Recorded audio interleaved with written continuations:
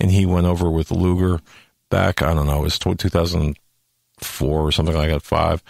And he was detained at the Perm airport in Siberia over a passport irregularity. But nonetheless, I just it's just amazing how all of these little series of incidents seem to connect. And Obama was, again, involved in that process, and again, involved in the process in the larger sense. And the other part of this as well, I just want to throw this in before I forget, the argument that no uranium ever left American soil, that's all of the BS fraud story or, conspiracy theory is so untrue. That Uranium One didn't have the lease or the transportation authority to do so. Well, it was all done, as you had pointed out, through the logistics company that the uranium left the United States. So I think it's important, a couple of important points to bring up. But I was just curious as to whether you heard about Obama's role with Luger back in the day. No, I hadn't heard anything about that. That's pretty interesting. Yeah, I just you made me think of that, and I often wonder, even back then, if they weren't setting something up to get to this point today, just with the Russia. But I didn't mean to interrupt. But some great points. Oh, no, it's fine. Yeah, no, I think they have been setting this up for a very long time. And going back to my point about how I think that they really set up the system as perfectly as they could. The one thing that would have wrecked that system is if Hillary lost, and she did. And none of this would have ever been found out if she had won, because so many of these documents wouldn't have been unsealed.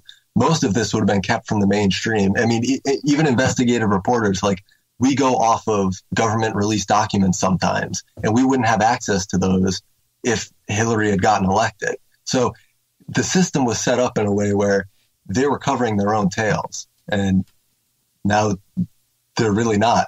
They can't. Good point. Yeah. Which is why we see the Mueller, the rabid nature of Mueller and his people, and and even the mainstream media just getting all twisted over not reporting what's important. Go ahead, Joe. And you're right. If Hillary Clinton would have got elected, we wouldn't have seen any of this. And we were talking with a few of our last guests about how she lost the election that was rigged for her to win. And still, the email investigation, she should have been prosecuted. The obvious cover-ups of the FBI and other organizations working in tandem with the media, as you said, created a perfect storm where she was able to get away with this. And we talk about this day in and day out, and nothing happens. As I said already this episode, that these people, Peter Strauchs and others, are still working in the FBI, Rosenstein still in the DOJ, and nothing seems to be moving forward or getting done. And it's very frustrating. But I'd like to move to a talking point you have on your sheet here about Skull and Bones. It's kind of out of left field here from what we were talking about, but I'd like to hear what you have to say about it. Well, Skull and Bones, it's really interesting because I don't live too far from there. And I've thought a lot about going and just visiting and doing a video right outside of their temple. Because for people that don't know, the Skull and Bones is a secret society at Yale. And they admit 15 new members every year. And they weren't admitting women for a long time. And then I think it was in the mid-90s they started. But it's this, it's like you talk about the Council on Foreign Relations. You have the Trilateral Commission. You have the Club of Rome. Okay. And then you have the Skull and Bones. And the thing that's different about the Skull and Bones is that is a conspiracy society. That is a secret society. Council on Foreign Relations, you can look up their membership list. Trilateral Commission, you can look up their membership list. Bilderberg Group, you can do the same thing. Skull and Bones, you really can't. And that's why we only know of a handful of people who have been in the Skull and Bones that are very powerful people. And it's usually because people dig far enough back and find this stuff out. But the person that broke a lot of this stuff was Anthony Sutton back, I think it was 1983. Someone anonymously sent him a bunch of pamphlets and whatnot from the group. And the thing is that the Bonesmen, which is Skull and Bones members are called the Bonesmen, they have there's 500 members estimated to be alive right now, and only about 100 are actively pursuing the agenda of the group. So you have like 400 people who don't really care. And if you have one of those people who's still getting, information from the group, and they're just like, okay, well, I'm going to give it to this guy, then, the secret's out. And when you look at the way that the Skull and Bones really operates their society, it's so much more effective than anything that would be above ground. And that's because the way that they set their system up is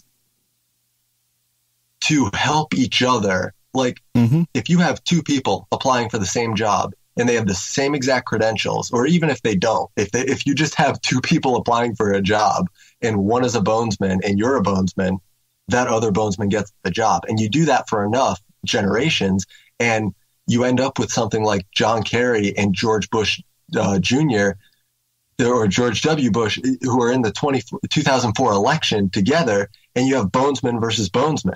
So they're both pushing for the same agenda, but they make it look like it's division. And that's one of the tenets of their group, is to fake chaos. It's to further your own agenda through this manufactured division. And that's something that you don't usually see in a lot of other groups. And that's what we're seeing today applied in many circles today, where the Skull and Bones presence exists, which is rather interesting. And interesting numbers that you mentioned. And not to mention the spiritual angle on this, and all in the other secret societies that we talk about, whether it's the political ones or you have the Skull and Bones and the Bilderbergs to Bohemian Grove. It's obviously a network of people, and I believe it is evil in nature, as they do crazy things and worship skulls and owls and devils and mock human sacrifices. It's really crazy. But these are the people who are running at their top levels of government. So when we look back at what we opened when we were talking about with you, these investigations, the corruptions, it's no surprise that these same people who are involved in these groups and organizations are the ones also guilty of committing these crimes against the president and the American people. Yeah. Yeah, no, it's pretty shocking when you look at some of the things that the Bonesmen have orchestrated throughout history. Mm-hmm. It's pretty terrifying. I mean, you look at something like the Vietnam War, and you had Bonesmen on one side who were pro-Vietnam War, and you had Bonesmen who were anti-Vietnam War. And the anti-Vietnam War ones were controlling the media to a degree, and that's why we had so many service members come home from Vietnam and just get spit on and hated, was because they were creating this chaos. And there's better examples where they use it to further their own agenda, but it even goes so far where if you start looking into this a bit more, you see that the whole communist capitalist rivalry or like that battle is manufactured to a large degree. And like you had communists in Grenada that were supporting some capitalist, the name escapes me currently, but it's some capitalist company that the communists in Grenada were supporting back in, like, I think it was the 70s or the 80s. Oh, so, okay. Yep. So it's just, it's tough. And like you have, there was another one that I was reading about in the Skull and Bones book that I have, where you had there were communists from Cuba who were defending capitalists. Oh God, I forget where, but you have these relationships that don't make sense, right, if you believe the communist capitalist paradigm, basically. So that ideology overrides the political biases that one might have. I get that. Okay. Very interesting. And by the way, I love your YouTube channel, the right media for YouTube, and therightmedia.org for your website. Fantastic job you've done on some of the medias or the YouTube videos, including your latest. I would direct everyone to go there and to subscribe. We only have a couple minutes left.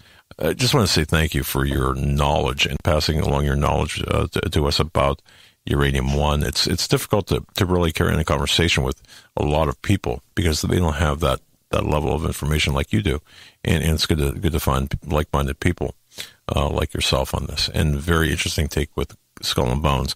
In the remaining couple of minutes that we've got, anything that you want to cover that we haven't covered just in this in this segment, because we're going to have you back. We'd love to have you back if you come back. Well, I'd love to be back. This is a lot of fun. Yeah, there is one thing that I'm covering quite a bit.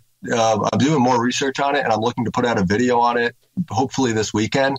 But that is Alex Soros, because it struck me as weird that he's donating more to democratic causes than his father, even though his father is touted around as being this new world order, terrible guy. And I mean, by no means is George Soros a good guy, but his son is someone who should definitely be on everyone's radar. Mm-hmm. And the first thing that you notice when you start looking into Alex Soros is just the number of people that he's connected to. I mean, you have him meeting privately with Tim Kaine. He's pictured with Hillary Clinton, Barack Obama, Al Franken, Elizabeth Warren, Nancy Pelosi. The list goes on and on. It even goes so far as to, like, he's talking to the European Commissioner of Justice and the UN Secretary General. He has access to these incredibly high-level people, and he pushes the leftist agenda constantly. So that's definitely something to keep an eye on. And he's the deputy chair of his father's Open Society Foundation. And this was a real kicker for me. So the president of the Open Society Foundation is Patrick Gaspard. And he said that the South African Constitution is more inclusive than the U.S. Constitution. So that's the kind of ideology that's running Soros's foundation that his son is tied into. So I have more to research on it, but definitely going to be putting out a video soon. All right. We'll look forward to that report. And obviously these people seem to be able to just print money. They're throwing it around everywhere. And he's taken after his father, I guess, even going a step further. Ben Shields, The Right Media. Thank you so much for joining us tonight, Ben. Thank you for having me. Oh, man. Come back. Absolutely. All right. It was a great week. We are out of time. Had a lot of guests, had a lot of great discussions, and we will be back Monday, the Doug Hagmann Radio Show, the Hagmann Daily Show, then the Hagmann Report. And by the way, I think I might be, you're on a show tomorrow. The Sharpening Report. The Sharpening Report, and then I think I'm going to be hosting Alex Jones, or be a guest, I think, on Sunday. I'm not sure. Okay. So. All right. Have a great weekend, everyone. Introducing McDonald's new $1, $2, $3 menu with favorites for $1, $2, or $3. So now you can save for a weekend getaway with the husband and kids? Sure. Especially if we leave the kids at home. With Grandma, of course. Build whatever meal you want with favorites on McDonald's new $1, $2, $3 menu. Get any size soft drink for just $1. A 2-piece buttermilk crispy tenders, only $2. Or a sausage McMuffin with egg, just $3. Prices and participation may vary. Cannot be combined with any other offer or combo meal.